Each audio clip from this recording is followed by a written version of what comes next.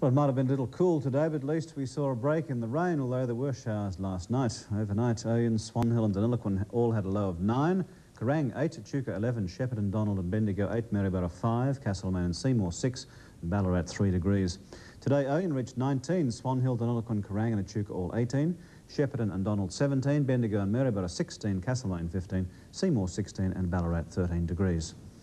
Looking at the chart, and the cold front which passed through Victoria overnight brought us some more rain during the early hours of the morning. It moved through fairly rapidly, and another cold front following should not have much influence on our weather. It should slip away to the southeast. There is a large anticyclone approaching from the west, which should bring us some fine and warm conditions for the rest of the week and give the farmers a chance to bale some of that hay. The forecast for all areas: cool to mild with moderate southwesterly winds. Temperature ranges: Bendigo 7 to 20, Swan Hill and Shepparton 7 to 21 and Ballarat 7 to 15. The outlook for Thursday: fine and mild, for Friday mild to warm, and for Saturday continuing warm. Currently at the studios it's 12 degrees and the barometer reads 1,008 hectopascals and rising. The build-up to Bendigo's biggest race day of the year has started. The champagne flowed at the Bendigo racecourse today, and this year's Cup fashions went on show. When singer Noel Watson agreed to perform at the annual Miradong Champagne and Turkey Luncheon, he thought at least a few blokes would turn up for moral support. Instead, he was alone among 400 women.